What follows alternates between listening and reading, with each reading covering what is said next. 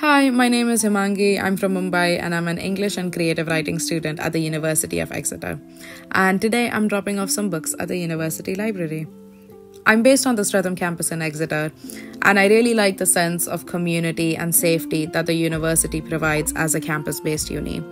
Also, the city centre is only a 15-minute walk away, so it doesn't feel isolating either. It was sunny, so I took a little detour on my way to sit by Reed Pond.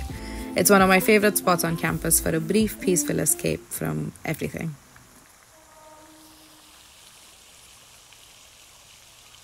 This is Reed Hall. It's one of the oldest and prettiest buildings on campus and is popularly used for student society events like Christmas dinners and non-student events like conventions and weddings too, and sometimes for a little picnic in the sun. Most students have gone home now, but the Students' Guild is one of the busiest places on campus during exam season.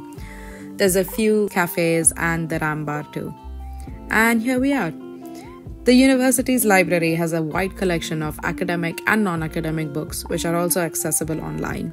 It's a great resource, and the library itself is open 24/7 with your student ID. And we did it.